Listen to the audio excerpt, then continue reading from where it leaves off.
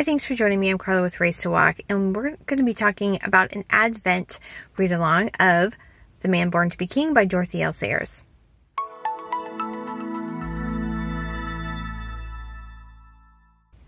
But before we get started, a little bit about this channel. Here we share good thoughts about good words, and I publish videos about books and also Bible studies. So if you're interested in either of those things, be sure to like, subscribe, and hit the bell for notifications so you can get updates about new videos. So here's the thing. You said it's an Advent devotional. It starts on December 1st, and obviously this is way late. Yes, I know. Life has been a little crazy. But there's a reason for that. I'm going to share that at the end of this video. I'm trying to record this so I don't have to edit it. I don't know if that's going to work. This is the third time I've gone through. But we're going to be covering three things today. We're going to be talking about the details of the read-through, a little bit about Dorothy Sayers, and also I'm going to share kind of what's been up. So the details of the read-along. The book is The Man Born to be King by Dorothy L. Sayers.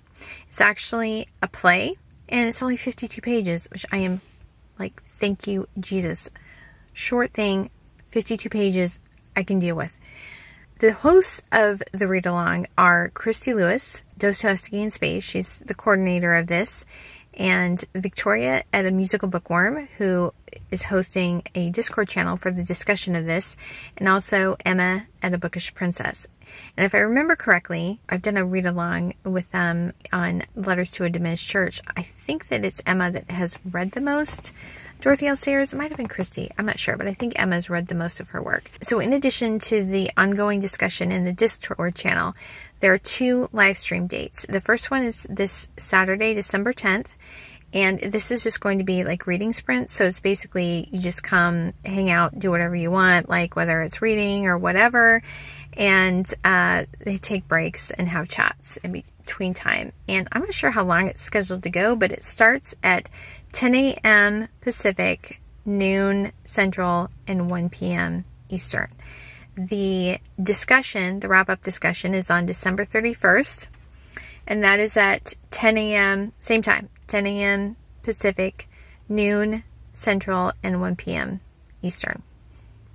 So hopefully you can join us for one of those. Like I said, life has been a little crazy, so I have not started reading it, and I haven't shown up in the Discord channel yet, but I'm planning to. So if you're interested in this, head over to the Discord channel, and we can be having chats while we're reading through this for the rest of the month. But seriously, 52 pages. And it's a play. It's a play. It won't take that long. So the next thing is a little bit about Dorothy L. Sayers.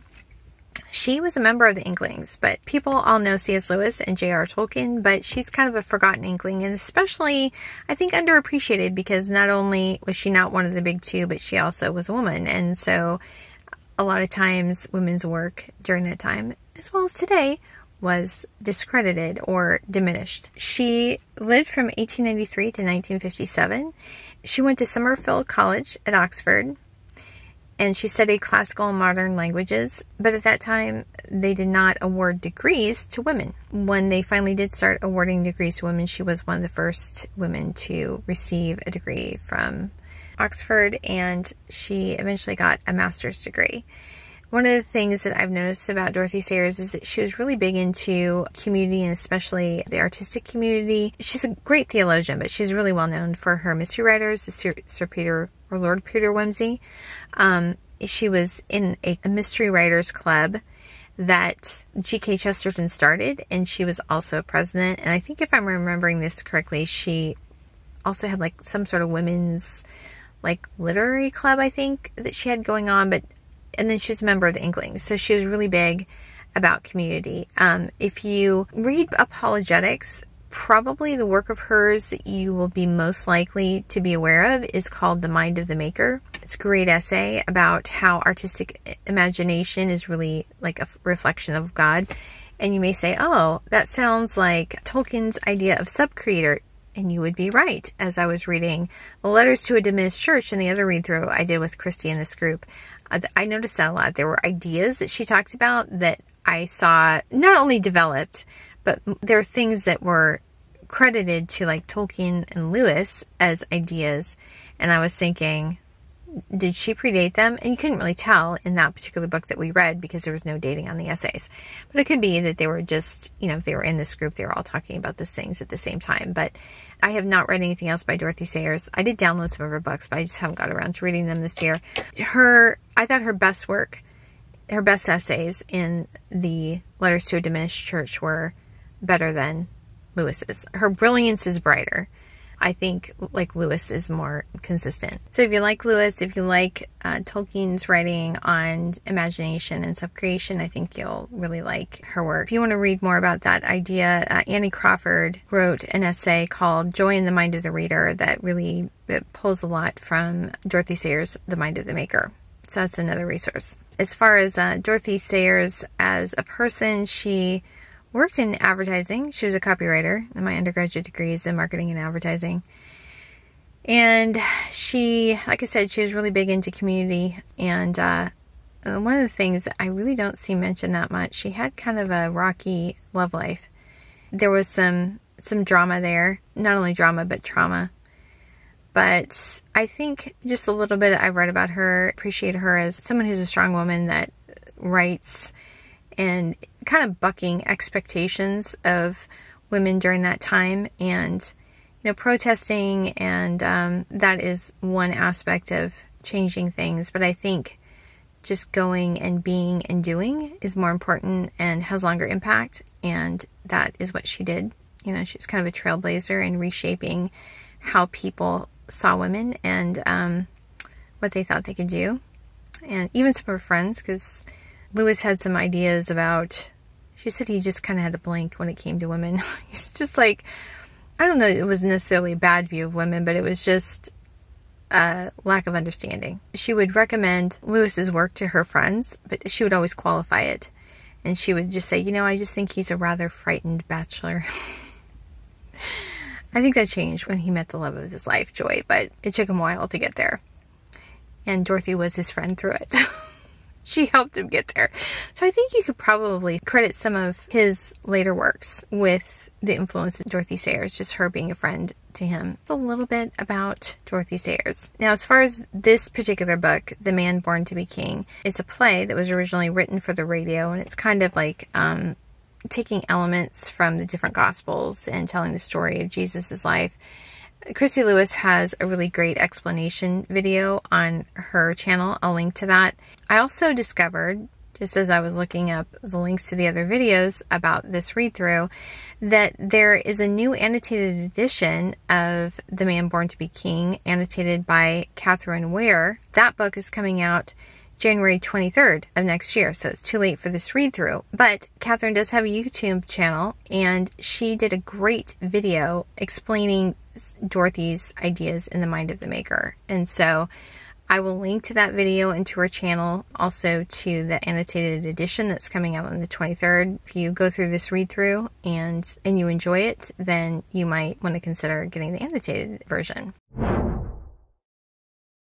So now, a little bit about life in reading The Man Born to Be King right now. I'm not going to get into the whole thing. I'm trying to keep this video short, and I talked to one person about all this kind of towards the beginning. We talked for 3 hours, so I can't do that. But long and short of it is, I've mentioned several times that I've been helping my friend Mark Ritchie teach some of his classes in Pakistan via Zoom, not in Pakistan. And through that, you got to be friends with some Afghan Christians that evacuated from Afghanistan last year. And things are getting pretty bad there because UN refugee designations are moving like mud. Pakistan has said that they don't have valid visas. They have to be out by December 31st. The attention of the world is on Ukraine, and a lot of people have pretty much forgotten about Afghanistan. And so just even things are kind of tumultuous and kind of intense. And so let me just preface this by saying I don't know anything about immigration. I'm not doing this because I know what I'm doing or I have any experience or expertise in this, because I don't at all. I've just been learning as I go. I'm just trying to walk through this with them. And for them to do anything and not be returned to Afghanistan, it's ruled by the Taliban. Every single one of them in this group has already lost at least one family member to the Taliban.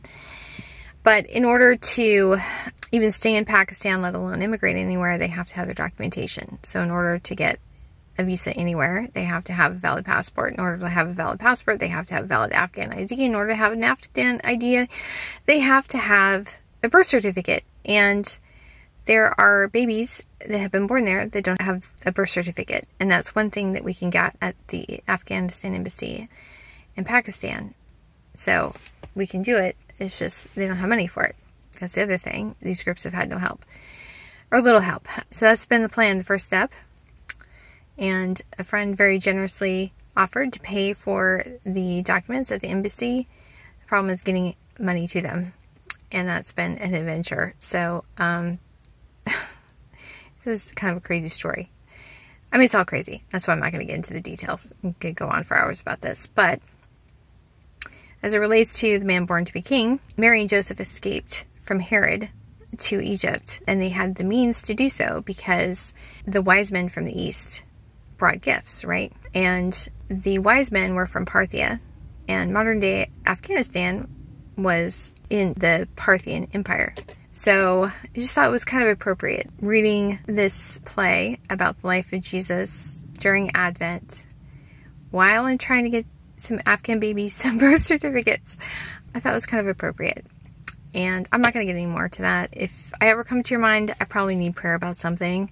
Not even just related to that. So you can just keep me in your prayers. You can keep Team Kabul Hope in your prayers. And that's all I'm going to say about it right now. But anyway, it's going back to the read-through. I hope you join us for the discussion or one or both of the live streams. And again, I'll link everything into the chat. And we will read through Dorothy Sayers' imaginative work about the life of Jesus. But thanks for watching, and I'll see you next time.